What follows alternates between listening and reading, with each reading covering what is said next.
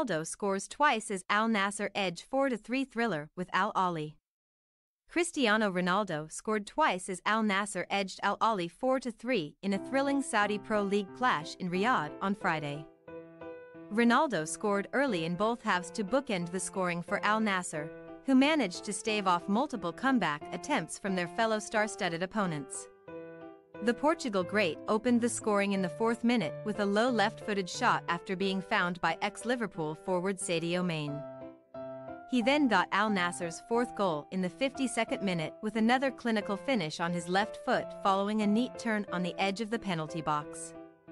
In between, Brazilian forward Anderson Talisca scored 2 goals of his own in the first half.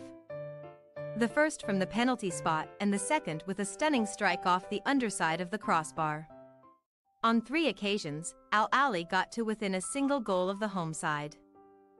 Former Barcelona midfielder Franck Kessie found the net in the first half and Algerian winger Riyad Mahrez converted a penalty in the second before substitute Faraz Albrikin ensured a nervy finish after making it 4-3 in the 87th minute. Al Nassr have now recorded 5 wins in a row in the league after losing their first 2 games of the season. This latest victory takes them level on points with Al Ahli and up to 5th in the Saudi Pro League standings.